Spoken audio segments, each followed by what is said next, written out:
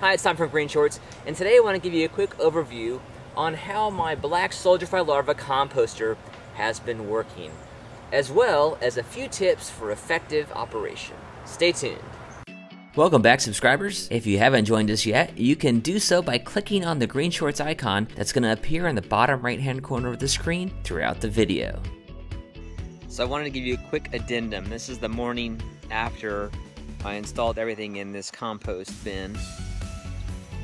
You can see down in there, got a pretty good take. Also can see here on the sides where these guys are going over the lip. There's also a nice dark line of slime down the corner of that chute, which means it's doing exactly what I wanted it to do, which is to capture them and make them slide right down. Harder to see here in the black bin, but let's take it out.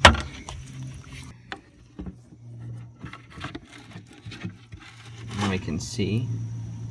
So that's one night's worth. They tend to migrate out at night. So I'm amazed.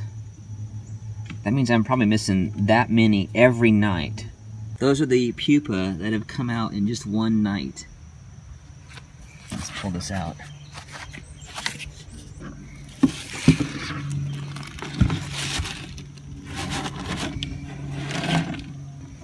That's awesome.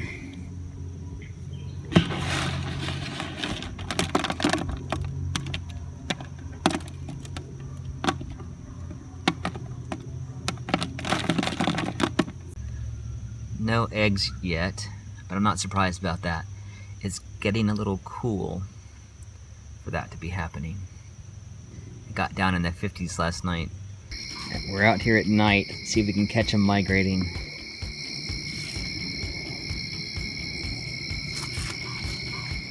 There's one. Oh wow. A few in there.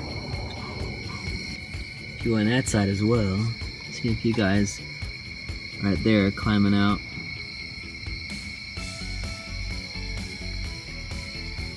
Oh yeah.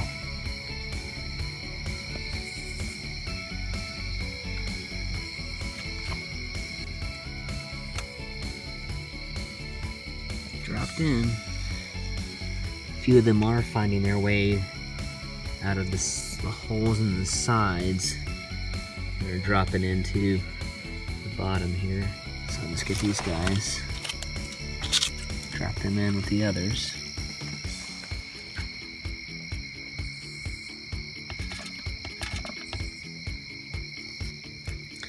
So this was supposed to catch liquid, but looks like it's catching soldier fly larvae as well.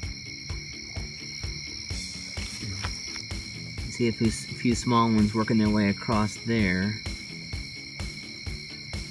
When we get to the edge here, they should head away. Don't see any more. Well, you'll hear a couple. They're gonna see that light and turn around though, I bet. The light behind them. The beauty of this capture method is that it's only taking the soldier fly larvae that are ready, in other words, that are done composting.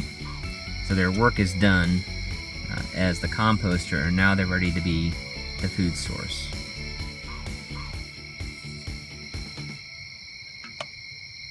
All right.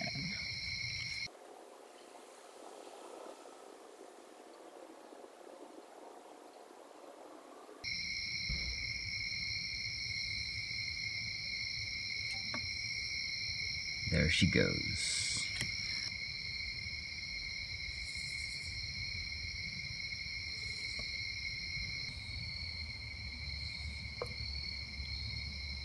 By the way, I emptied this morning. So this is what has crawled out of here today and tonight. You can see as we're getting into the cooler temperatures here, these guys are working a lot more slowly. But they're still working.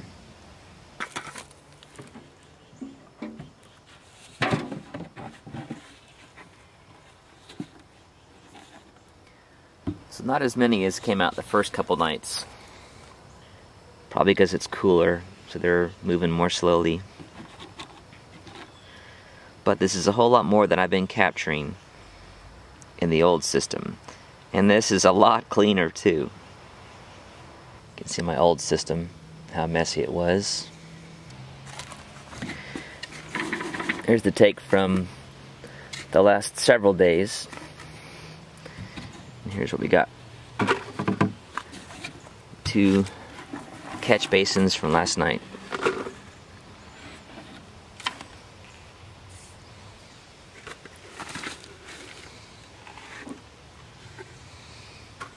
Not a bad take.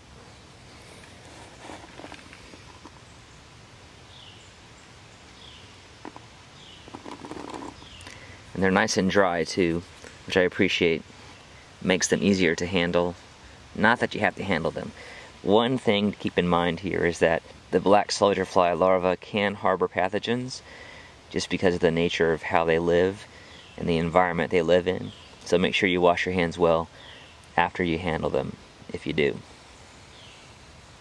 Now I do release a handful or so from each batch into my compost bin where they have the opportunity to become adults and come back and continue the cycle.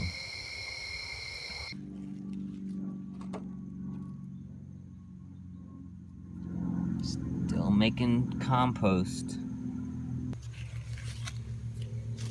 Here's a Papa John's pepper that we didn't eat, and it's basically just the skin. They'll eat out the inside and leave that paper thin skin behind. It's pretty cool. Here's something interesting. We're well into October, it's almost Halloween, and normally this would be done by now. But I'm actually seeing some adults, and they're smaller than normal. I guess just some of these guys, because the temperatures are getting close to 80 during the day, they are hatching out. You can see one up under there as well. There's a fairly sizable adult. This is more than normal size. I see them when they hatch. One thing I'm dealing with is spiders. The spiders are getting in here and they're actually capturing some of the larvae as they're leaving. And then the adults up in the top here. This is an ideal spider habitat under this cover. You can see where a spider's captured one of the young adults as they were coming out of the pupa stage into the adult stage. So I'm going to have to watch out for these spiders. I move these guys if I can, just because they are part of the ecosystem too here. Hate to just kill them for no reason. Yeah, they love this space. I got one up there, another one right here.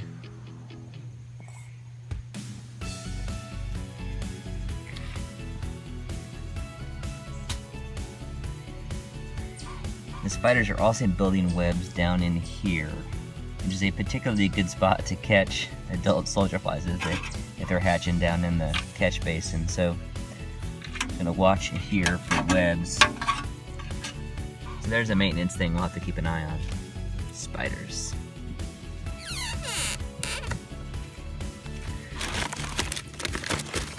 One of the main benefits of working with soldier fly larvae for composting is that they can eat meat.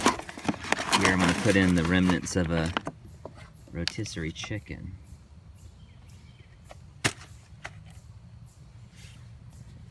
Flip this over.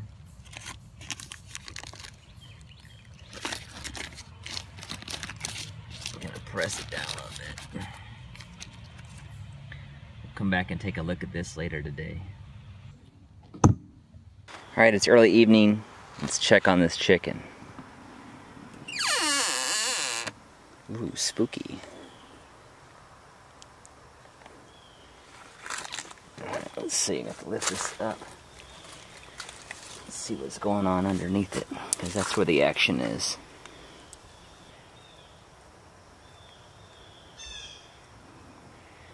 Doing some work. Alright. We'll let them work overnight and see what's left of it in the morning. These hamburger buns are getting chewed up pretty quickly as well. The more rotten or moldy they are, the more they attract the larvae. You can see those guys are all here for the hamburger buns. So moldy bread, also acceptable. Those will be gone in the morning. And here we are a full 24, maybe 28 hours after I put the chicken in.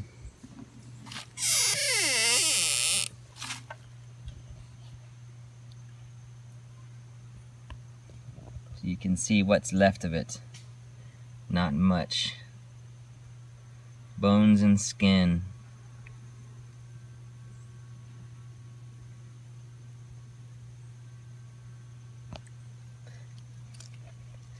There's nothing left of that bread.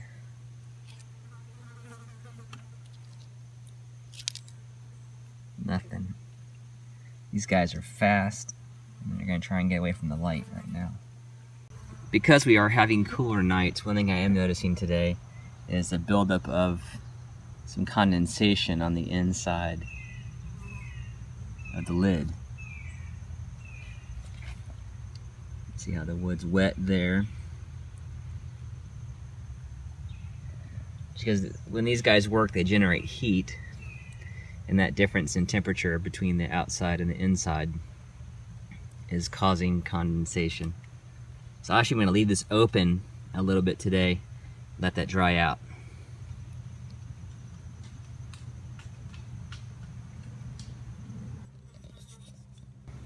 So I'm going to prop it open and let the condensation work its way out.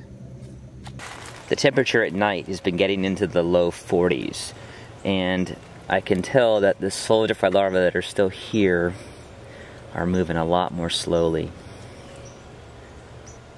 That's just a sign that it's almost time to shut this thing down for the winter.